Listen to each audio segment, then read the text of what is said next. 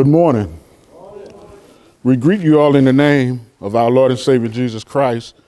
We thank all of you this morning for taking the time out of your day, exercising some bit of faith, coming out to fellowship with us on this morning. And for all of you who are listening and watching by video, we thank you as well for taking the time out of your busy schedule of your day to tune in as well. So let us open up with our call to worship. God is a spirit, and they that worship him must worship him in spirit and in truth. Let's go before him with thanksgiving in our hearts. Let us sing unto the Lord a new song. He's done great praise. Amen. Amen. All of you that know me, I always like to say, let us give God a hand clap of praise for the great things that God has done. And I will testify to you today that the Lord has been good to me this week. Amen. All of us, we know that personal property taxes are due. And I'll tell you, I had to, pay my personal property taxes. I had to pay the personal property taxes on my buildings. And the heat went out, and I had to call the air conditioner guy. And I'll tell you, the problem was very minor. And I just thank God that it was nothing more than what it was. Amen. So God really does miracles in the lives of his people. Amen. Now, it's up to us individually to determine what is a miracle and what is not. But I challenge you, though, if you would not put so much into yourself, amen, but have a selfless spirit, I guarantee just a bandage on a wound is a miracle. Amen. Because God has blessed us greatly and abundantly. So let us have a word of prayer. Dear Lord, we thank you for this day. We thank you, Lord, for health and strength. We thank you, Lord, for leading, guiding, and keeping us. We thank you for protecting us. God, we thank you for watching over us and keeping us. And God, with great assurance, God, we know, God, that all is well.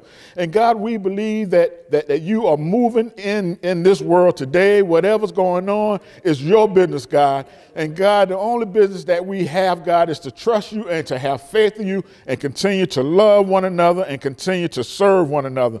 So, God, we pray that you bless the service this day. Bless everyone, your entire creation. In Jesus' name, we pray. Amen.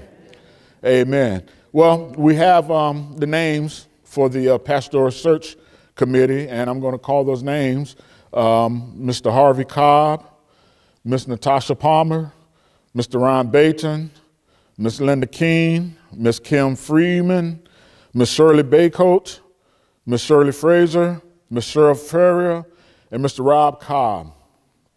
So those are the members who are going to lead this Pastoral Search Committee. As far as what we're going to do for Christmas, I really don't know right now because we really don't have a lot of time, and it takes a little bit of planning. But I want all of you to know that the Family Life Center is alive and well. Amen. And we're going to get things back to rolling, and preferably we're going to institute some new things. Amen. This is a new season coming up, right? So preferably we're going to institute some different things. So now let us have our offering. So we have different ways of giving. You can give online, worldvictory.net. You can give through the app called Giftify. You can mail in your offerings, and you can also bring your offerings to the church. And for anyone who is out of state, perhaps tuning in to our services, we have our address posted on the broadcast so that you can jot down the address. And we definitely welcome we welcome your givings, and we thank you for considering sharing with our church.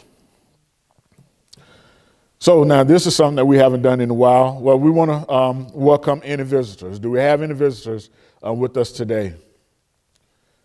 Amen. Everybody's we filling the church. We're getting back where we need to be. Birthdays. Anybody had any birthdays from last Wednesday to this Wednesday? Any anniversaries? And we like to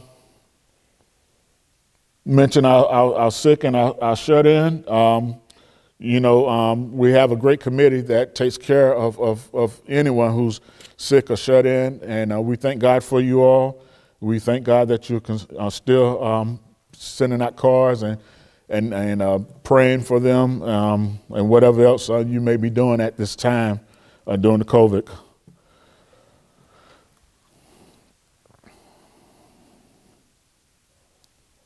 Now let us bless this offering, okay? Dear Lord, we thank you for the gifts that we've received. We thank you, Lord, for just touching the hearts and the minds of people to give, to support this ministry. And most of all, God, we pray that we will continue to seek you, God, in how we administer these gifts, what we do with them, and how we serve your kingdom. And God, we thank you. We give you all the praise, glory, and honor. In Jesus' name we pray. Amen. All right. At this time, we're going to have a song by Sister Sheila. Good morning. Good morning. Well, the sound man says my disc won't work, but the devil is a liar. I'm going to sing these songs a cappella today. Hark the herald angels sing, glory to the newborn King, peace on earth and mercy mild, God and sinners reconciled. Joyful, O ye nations, rise, join the triumph of the skies, with angelic hosts proclaim, Christ is born in Bethlehem.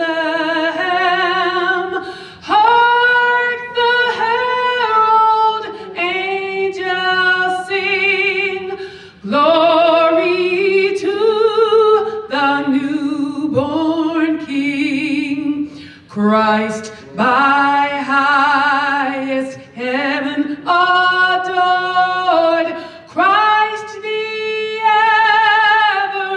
everlasting Lord.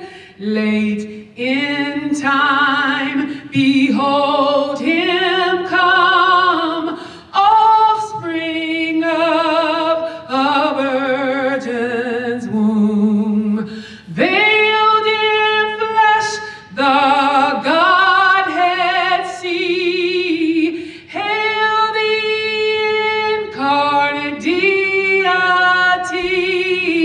pleased as man with man to dwell.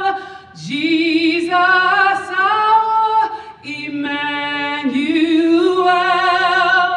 Hark the herald angels sing, glory to the newborn King. Hail the heaven-born Prince of Peace. Hail the Son of Righteousness. Light and life to all he brings, risen with his healing wings.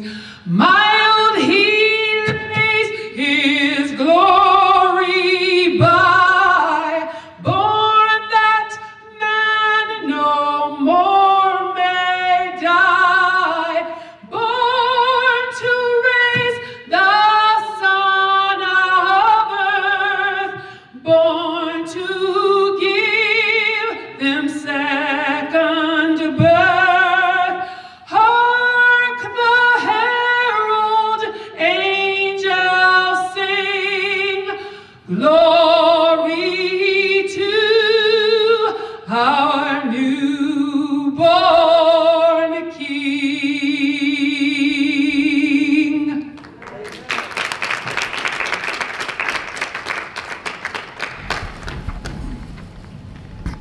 Thank you so much for that selection. I really love the Christmas season. Yesterday in the barbershop, I watched a new Frosty the Snowman movie. And in this movie, he actually had a wife. Yeah, I had never seen that one. But I tell you, my day went by very, very good. We had a great time. So this morning, we're going to read from Philippians chapter 2, verses 1 through 11. Philippians chapter 2, verses 1 through 11. Therefore, if there is any consolation in Christ, if any comfort of love, if any fellowship of the Spirit, if any affection and mercy, fulfill my joy by being like-minded, having the same love, being of one accord, of one mind. Let nothing be done through selfish ambition or conceit, but in lowliness of mind, let each esteem others better than himself. Let each of you look out not only for his own interest, but also for the interest of others.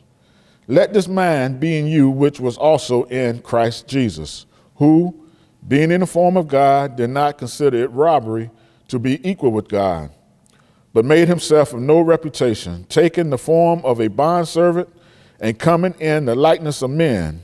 And being found in appearance as a man, he humbled himself and became obedient to the point of death, even the death of the cross.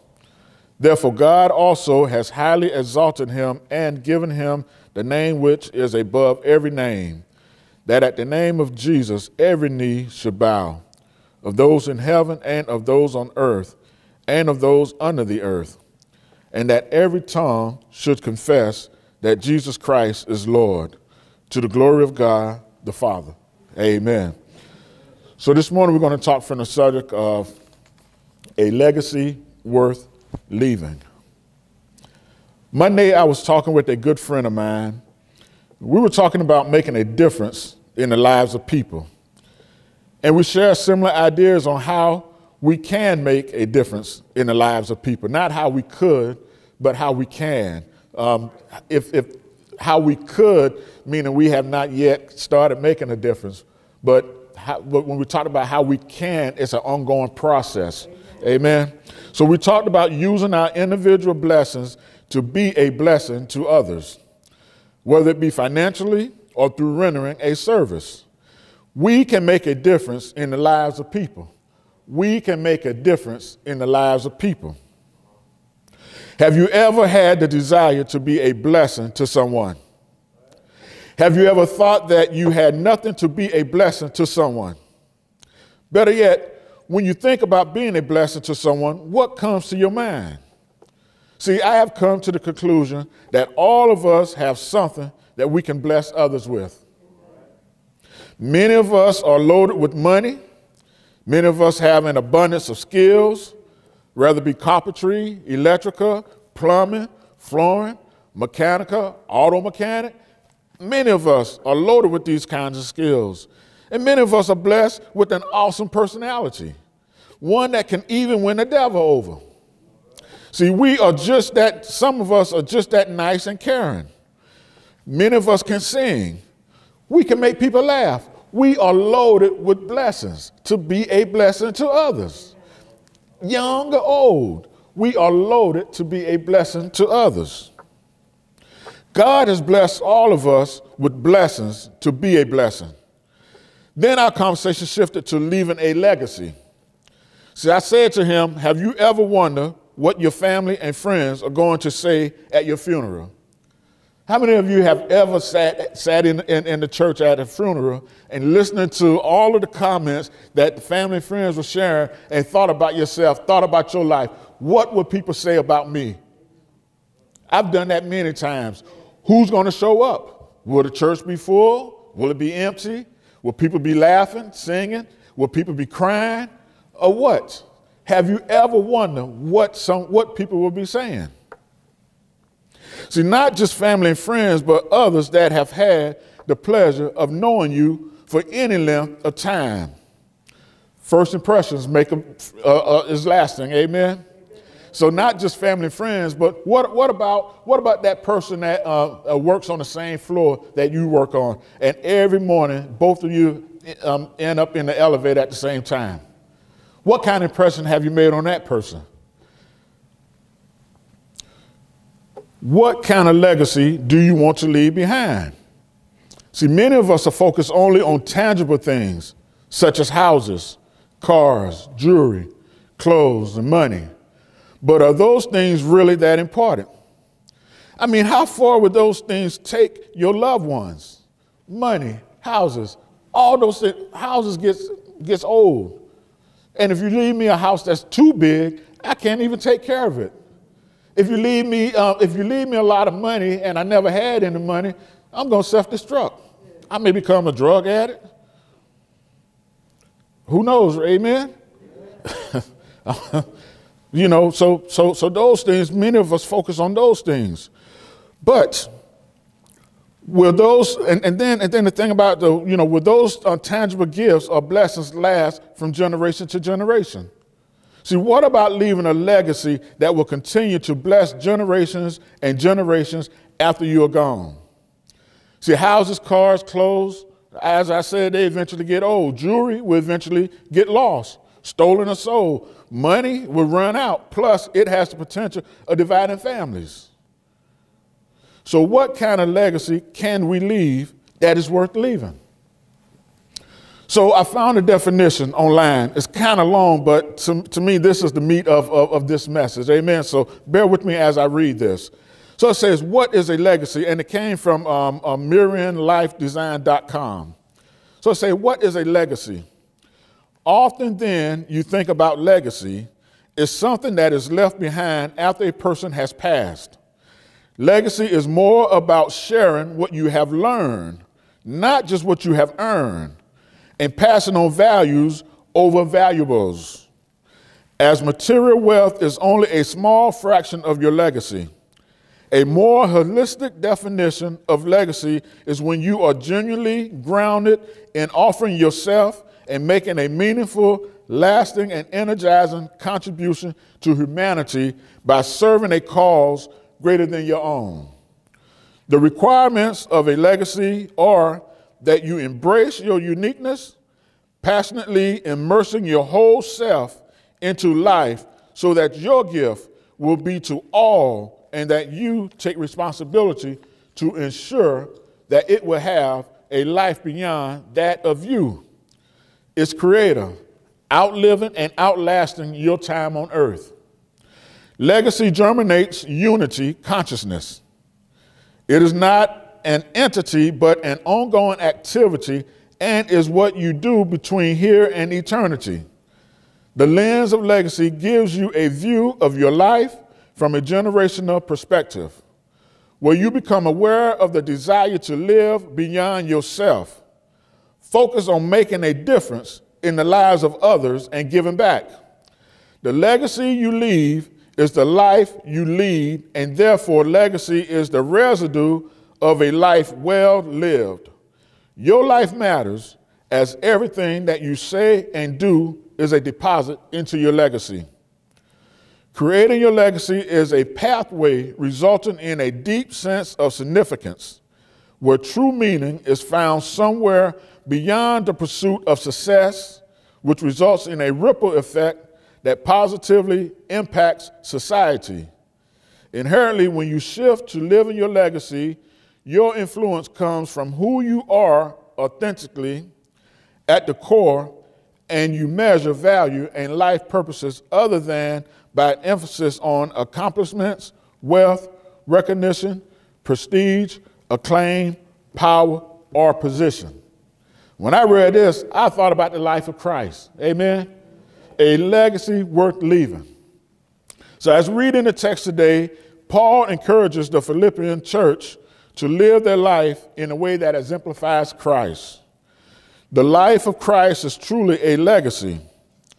So my question for today is, how can we leave a legacy worth leaving? So we have to commit to Christ.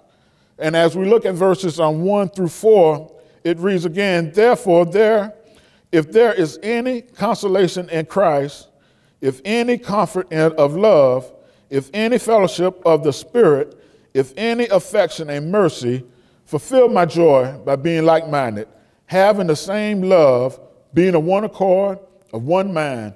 Let nothing be done through selfish ambition or conceit, but in lowliness of mind let each esteem others better than himself. Let each of you look out not only for his own interest, but also for the interests of others. We have to commit to Christ. Now, through Paul, though Paul is addressing the church as a whole, this can also apply to us individually as well. See, we cannot make anybody do anything that they do not want to do. If you all sitting in here today want to take your mask off, what can I do to make you put it back on? Absolutely nothing. Amen. And we hear on the news all the time that people are saying all people have to do is put the mask on. That's all they have to do. But can we have no power to make anybody do anything. The only person we can control is ourselves. See, we have to commit to following Christ, right? Commit to Christ. The only person that we can control is ourselves. So if we are going to leave a legacy worth leaving, we have to commit to Christ. Now, committing to Christ causes us to take responsibility of our actions, of our thoughts, and of our motives. When we commit to Christ, it encourages us. His love comforts us. It encourages us to share together in the Spirit, and it gives us mercy and kindness. It prevents us from being selfish and prideful. Committed to Christ causes us to be humble and thoughtful of others more than ourselves. The other day, I was cutting this client's hair, and we were talking. I forget what we were talking about, but then another guy, my next appointment came in, and he kind of interrupted the conversation. And he took us a complete different way. So the guy that I was cutting, after I got done cutting his hair, he stayed in the shop, and then I got the guy that interrupted our conversation. Once I got done with him, he left. So then me and the guy, we started talking again, and I told him about my text. I told him about the text that I was using today. And the interesting thing about it is that when this guy took us in a complete different way, neither one of us frowned, neither one of us ignored him. We allowed him to lead us in that direction.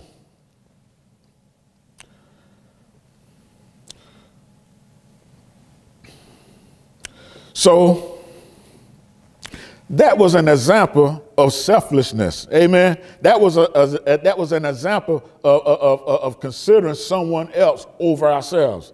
That was an example of not thinking that we were all this and we were all that, even that our conversation really wasn't that important. So I shared with my client, that's the process, how God helps me to develop my sermons from week to week. I pray and I ask the Lord for a topic, and then the topic comes, and then throughout my whole week, things just unfold and unfold and unfold. Amen. So when we commit to following Christ, we commit to leading, to living a life that is pleasing to the Lord, not a life that's pleasing to ourselves. You think about this. I'm getting ahead of myself. Bear with me. Amen. So let me go to my next point. So my next point is that we have to think and act like Christ.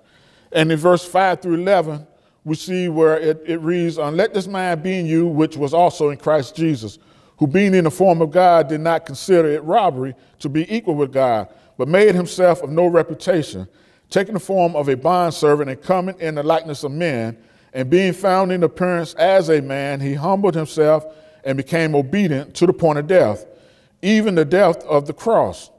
Therefore God also has highly exalted him and given him the name which is above every name, that at the name of Jesus every knee shall bow, and those in heaven, and of those on earth, and of those under the earth, and that every tongue should confess that Jesus Christ is Lord, to the glory of God the Father. See, verse 5 says exactly what we need to do. Let this mind be in us, which was also in Christ Jesus. In other words, in our lives, we must think and act like Christ. See, Jesus was unselfish in everything that he did. He gave up his place with God. He was born to be a man. And when he was living as a man, he humbled himself and was fully obedient to God. He became like a servant. So every day presents us the opportunity to think and act like Christ. Think about the various roles we have. We are husbands, wives, children, siblings, friends, co-workers, and strangers. And within every one of these roles, we are constantly interacting with someone. Amen. Have the mind to act and think like Christ. Well, I grew up with 3 sisters. And when I go into the bathroom, I would see rollers, hair, just everything all over the place. And we only had one bathroom. Amen. So what do? Do I get upset? Which I probably did because I didn't know any better at the time. But if I had the mind to act and to think like Christ, I would understand that they were females. Amen. So we have to act and we have to think like Christ. And every day presents us the opportunity to think and to act like Christ. So think about all of the missed opportunities we have had in our lives to act and think like Christ. So what about the time when we were walking into the store and saw a piece of paper on the ground and walked right by it? What about the time we were in the parking lot and saw a shopping cart blocking the parking space and walked right by it? Or what about the time we were in the store and someone wanted to buy some alcohol or cigarettes and they were short and we said to ourselves, they don't need it anyway. My money's too good to buy that stuff. Or what about the time someone was trying to merge into the traffic in front of us and we refused to let them over? See, every day presents an opportunity to act and to think like Christ. It doesn't have to be some big spectacle thing. A lot of us, the only time we want to act and think like Christ is when we're in the church, amen? But I've often said that the church is not a place where real ministry takes place. What do we do when we're out on our own? What do we do when nobody's watching? And the thing about this, when we talk about leaving a legacy and acting and thinking like Christ, people are looking at you and you don't even know it. There was this gentleman, when I used to go to Golden Corral some years ago for lunch, and I used to see this man in there, and I tell him this all the time because he's one of my clients now, and I thought he was the meanest person in the world. He never did anything really to make me think that, but just his demeanor. He didn't know me and I didn't know him, but I would see him. I would go almost every Thursday and I would see him. So think about the places that we go. You never know who's watching. You never know who's looking. You never know who's listening. You and me, we can leave a legacy worth living to anyone. And think about in our households, amen? How do we interact with each other? How do we give? How do we share? How do we respond? How do we recover? How do we solve conflicts? How do we do these things? Somebody's listening. Somebody's watching. At the barbershop, we talk about our wives all the time. And we've come to the conclusion that, I hate to say this, but all the wives are mean. Not just mine, not just yours, but they all. So how do we interact? You know, the young boys are listening. So what do we say? What kind of legacy are we leaving? Are we acting and thinking like Christ? So the kind of legacy Christ left was a legacy that would be a blessing to all, not just to his immediate family. Let us shift that mind, that mind, okay? Yeah, I want to take care of mine, but at the same time, there's so many people in this earth that God has blessed us to be a blessing to, amen?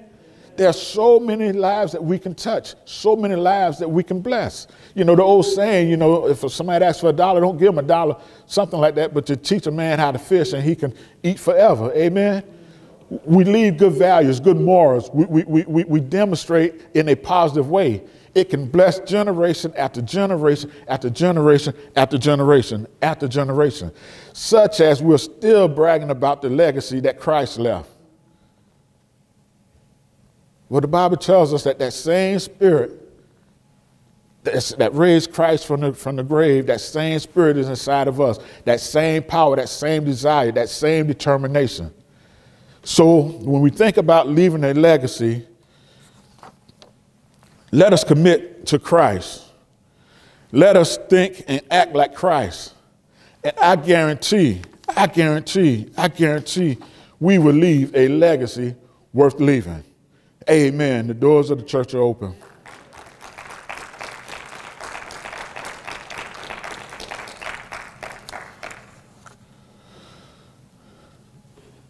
And when I think about that legacy, you know, certain characteristics come to mind, certain actions come to mind, amen? And I want to leave this with you. Let us love, let us show kindness, let us have mercy, let us have understanding, let us be unselfishness, let us care, let us give, let us serve. We all can do these things, amen? We might not be able to do them every day, but we can do these things. We may not be able to do all of them, but we can do these things. Let us do it until it hurts. A guy once told me, he said, Craig, save until it hurts. Saving is worse than paying Verizon. Let us love until it hurts. Let us serve until it hurts. Amen. Amen. Amen. I'm done. All right.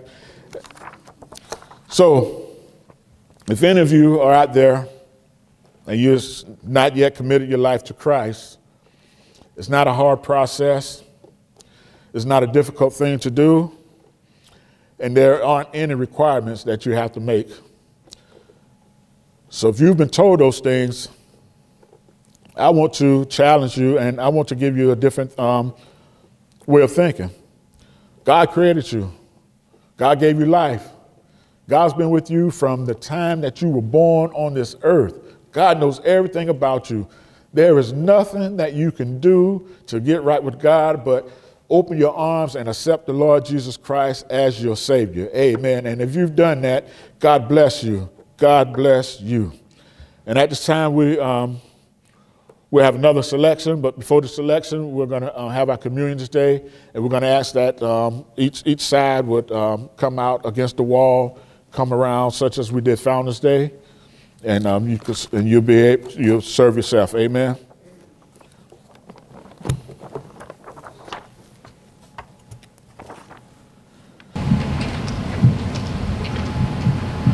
Silent night, holy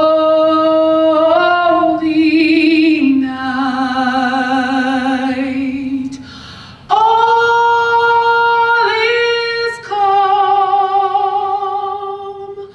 all is bright. Round yon virgin mother and child, holy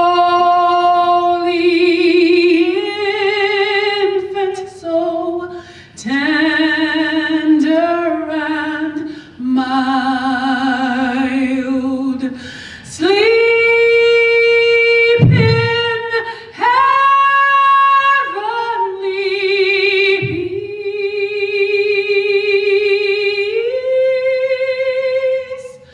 Sleep in heavenly peace.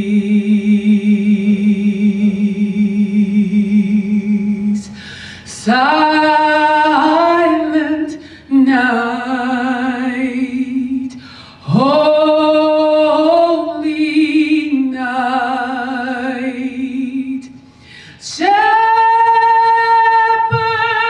quake at thy sight. Glories stream from heaven afar. Heavenly hosts sing Alleluia.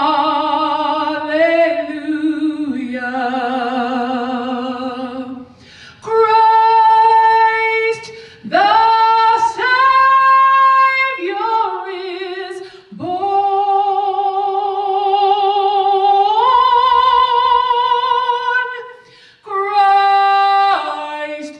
the Savior is born. Silent night, holy night, Son of God, love's pure light, radiant beams from thy holy face. With the dawn of redeeming grace, Jesus, Lord, at thy birth,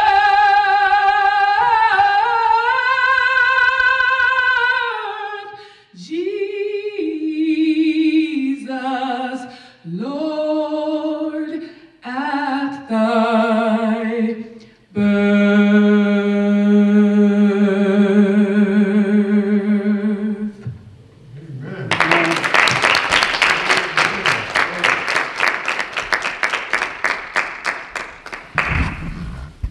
At this time, we'll transition to our communion.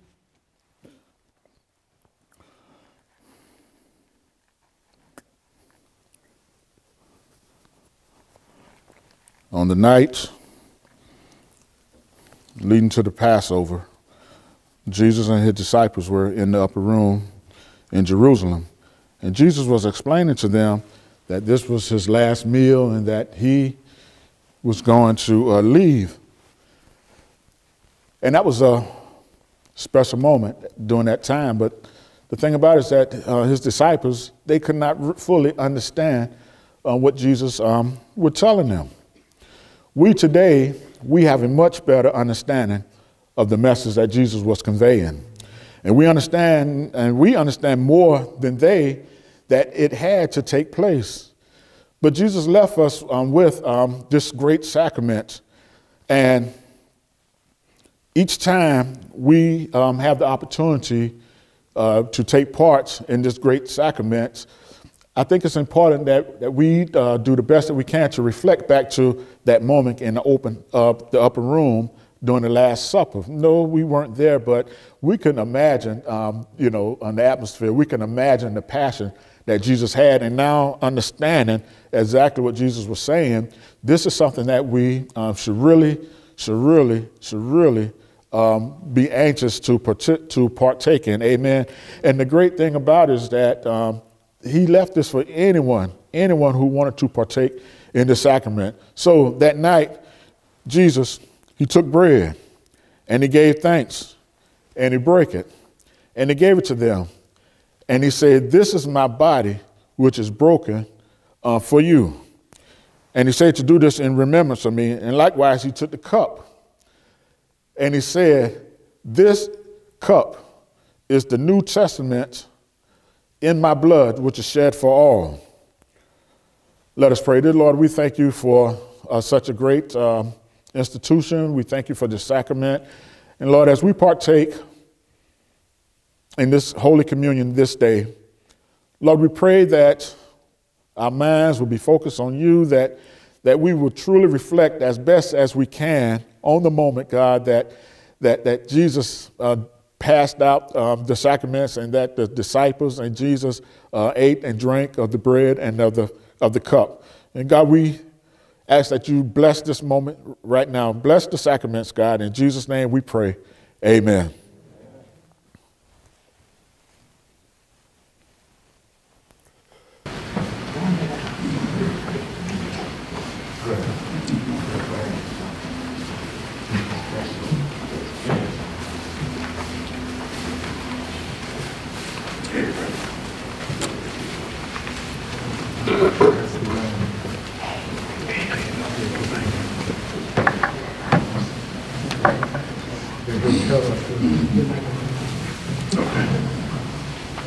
All have my glass on. Everybody been served over here? I can't see.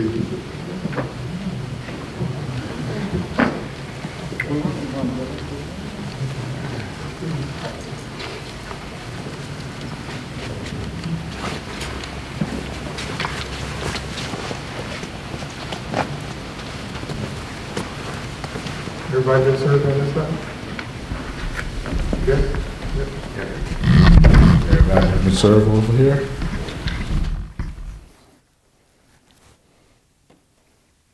Reverend Jones. The body of our Lord and Savior Jesus Christ, which was broken for you, let us eat together. The blood of our Lord and Savior Jesus Christ, which was shed for all, let us drink together.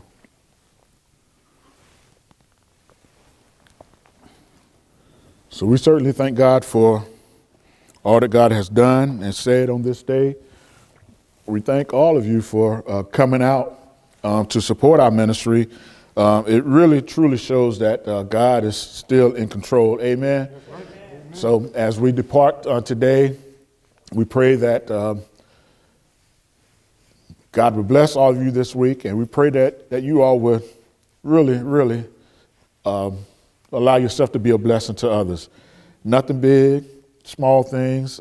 It just doesn't matter. However the Spirit leads and guides you. Amen. Amen. Amen. Let us close with our benediction. In this world, you shall have trials and tribulations, but be of good cheer, for I have overcome the world. Amen. Amen. Give God a hand clap of praise.